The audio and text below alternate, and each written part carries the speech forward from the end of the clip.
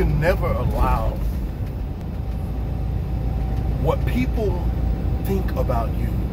You can never allow the perception that the world has of you to limit you. Jesus asked the disciples, he said, who do men say that I am?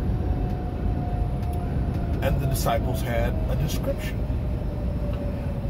But then when he asked Peter, he says, who do you say that I am? Peter said, thou art the Christ, the Son of the living God. Jesus said unto Peter, flesh and blood have not revealed this unto you, but my Father which is in heaven. Oh, I get so excited I can't even contain myself almost by telling you this. The same way that the Father which is in heaven had to reveal to Peter who Jesus was,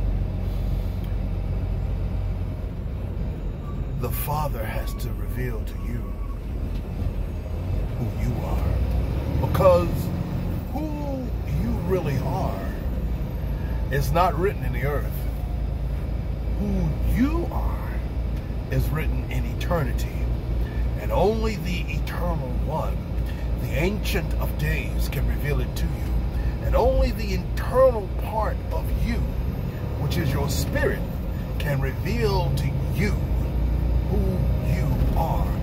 Every time you allow man to define you, every time you jump in agreement with what people think of you, you are selling yourself short. You have put a confine, you have put a shackle on yourself. When you let yourself fall into agreement with what people think of you, you have shackled yourself. You have limited yourself. You have sold yourself short. You have spat on yourself and scourged yourself the same way they spat on Jesus and they laughed him and they scorned him while he was on his way to Calvary, while he was on his way to Golgotha, while he was carrying the cross. They laughed and scorned him. They'll do the same thing to you. They'll do the same thing to your vision. They'll do the same thing to your destiny. You cannot allow your destiny to be controlled by what people think of you. You cannot allow your destiny to be controlled by who people think you are. It is a revelation that comes in your belly. And if you cannot forgive yourself for what you have done, then you limit your future and your destiny. You can only be who you were. You cannot even metamorphosize and transform into who God has created you to be. Listen to what the Word of God says out of the book of John, the 15th chapter. He said in John 15, verses 1 through 3, I am the true vine, and my Father is the husbandman. Every branch that abideth not in me, he taketh away. But every branch that abideth in me, he purgeth it, that it bringeth forth more fruit. Then he said, now ye are clean through the words I've spoken unto you. Abide in me, and I in you. For as the branch cannot bear fruit of itself, except it abide in the vine, no more can ye, except ye abide in me. What this means and what this translates to in the context that I'm using it in is that you can't look at your police record and see who you're going to be.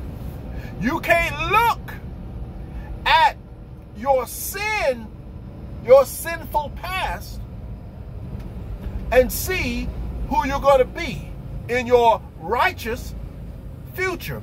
Jesus didn't say that you were clean back in the day.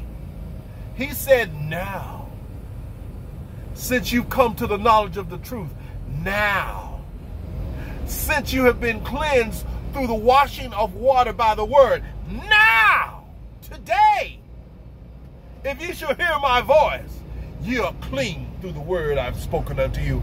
Now, today, from this point on, abide in me, meaning live in me.